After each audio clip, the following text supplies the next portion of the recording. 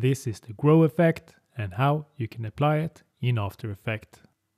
Once inside your composition, go into the project panel and drag one of the images or photos of your liking into the composition. To scale it down, hold Shift, grab one of the corner and drag at the same time. Then go into the proportional grid to get the image a little bit more symmetric. Then duplicate your layer by hitting Ctrl D. Once again holding Shift and drag the new image to the right on a perfect line horizontally.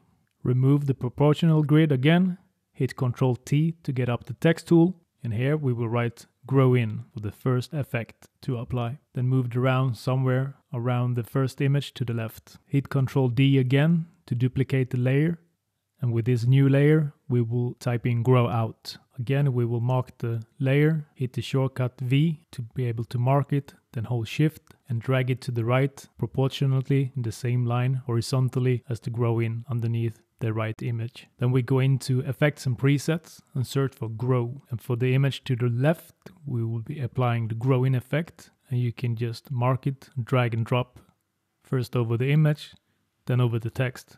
Then for the next image we will use the grow out effect and drag and drop this as well. You can tweak the settings a little bit, and for the top one, the duration slider, here the number represents the amount of seconds it takes for the animation to take place. You also have the options to choose personality, from soft, smooth, strong, energetic and loud. You have some more settings, and you can go to the shutter angle as well if you want to add some blur to it from 0 to 360. The higher the number, the more blur you get. And you can also choose the sampling if you want to have bilinear or bicubic. And for these simple animations, the bilinear will work just fine. Then we repeat the process for the next image and the next two text layers. Hit spacebar and this is your final animation.